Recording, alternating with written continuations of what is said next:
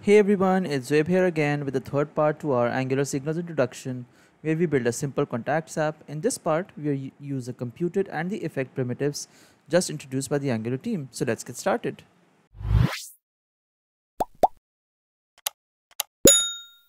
And let's look at the next primitive which we talked about, and that is a computed. So a good example of computed in our case here would be to show the number of the contacts right at the top in this toolbar. So let's go in our service and let's define a new signal here. Remember, the computed is also a signal, but it's just read only. So let's define a computed here and let's call this total contacts. All right, and this is just a computed. Let's include it from Angular core. Computed also just returns a function like this, and then you can specify how you want to compute this. So in this case, we are just going to do this dot contacts. We get the value in the same way that we did in the template, and we just use the length function of this array. Great. So we have the total contacts. Now how do we want to show it? We are going to go back. Since we are in a service, we can go back to any component and we can get this. So we are going to go back in our main base component, app component, and here we are going to add our total contacts. We're going to inject our service, and we're going to refer to the total contacts here. And then right besides this, we can simply use this total contacts and call it like a function. This is going to access the value of the signal. Great, let's test this out. Great, so now we can see the total length of the contacts is here. And now the cool thing is when we update it, for example, when we delete one of them,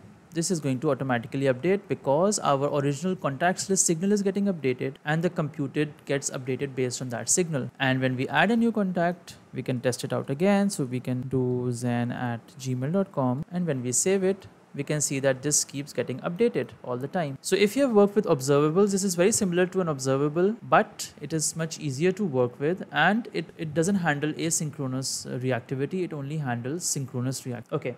The last thing we need to do is to just demonstrate how an effect works, which is the third reactive primitive that we talked about. Okay, so for effects, the Angular team itself says that an effect should be used sparingly, but it has its use cases. In, for example, you want to log some change that is happening in a signal, or you want to call some HTTP request in response to some signal changing. In my case, in the scenario of the app that we are building, what I want to do is I want to restrict adding contacts when the contacts length reaches a certain number. So for example, if we go back to our contact service and we have about 20 contacts in our initial value, let's add a specific, let's say computed here, which could be called maximum reached. Now this would be a computed on a pattern similar to what we built for total contacts, but in this case we are going to give either a boolean, either a true or a false. So what we're going to do is we're just going to do this for total contacts. So when the total contacts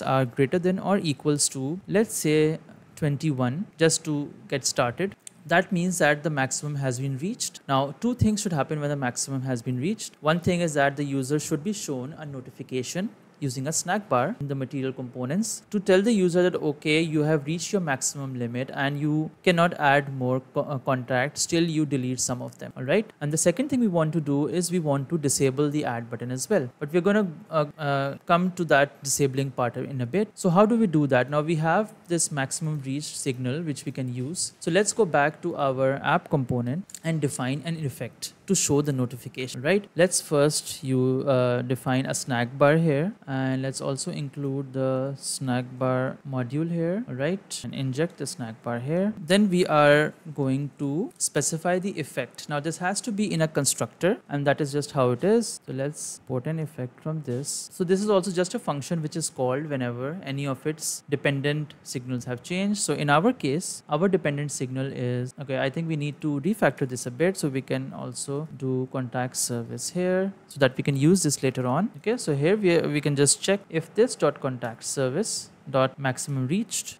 See, again we're using the signal in the same value, just like we call a function. So if we have maximum reach, that means the maximum has been reached. We can just do snackbar.open, and let's give it a message of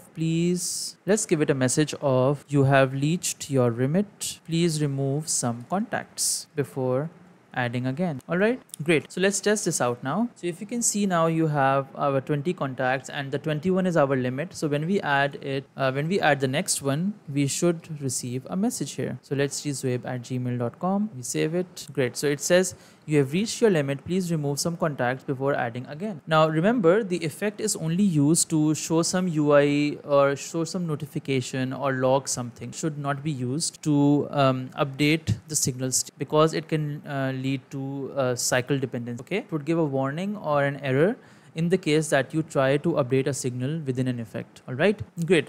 Now let's do another thing, just one simple thing, and that is maximum reach, to use maximum reach in our add button as well. So what we can do is we can just refer to this maximum reached here, contact service dot maximum reached here. Not the value, but the signal itself. Okay, let's also refactor this to just refer to maximum reached here. Okay, and also we want to add a close button, the snack bar, so that we can close the snack bar. Okay. And one more thing, as you would have noticed that our add button was still enabled, so we could still add our contact even though we got the notification that the user cannot add it. Let's see how we can actually add that functionality. So we have a button here. We can simply add a disabled here and we can refer it to the maximum reached signal here. Okay, so that's another example of how you can control your UI state by using signals or computeds which change based on other signals. Okay, so let's try this out again. So we are going to do Zwabe and zwabe@gmail.com, and we have phone number, and now we can see that you have reached your limit. Please remove some contacts before adding again. We can close this, and you can see that our add button is disabled as well. Now the interesting thing is that we got this to work, right? But what if we delete a contact? What happens? So when we delete a contact, you can see that everything goes back to the same state that it was previously. The maximum reach updates, it turns to false, and when it turns to false, our button is enabled again and we don't get a notification that we did previously. So you can see that the signals are sort of enabling our UI reactive behavior in this, and you can see the syntax is really simple. You can use the signals in the same way throughout your app, whether it is in the constructor, whether it is in the effect here, whether it is in your template here, whether it is in your service. So I think it will really help out in the Simplicity app. Great. So I think we are done with the simple app, and I hope you like this simple app. It's just to showcase how to use signals. Now, of course, in the future, I would want to build up on this and, add some real API calls and showcase that as well. But for now, this should be enough, and I hope you liked this video. And if you did, please like and subscribe to my channel for more such videos. Thanks for watching.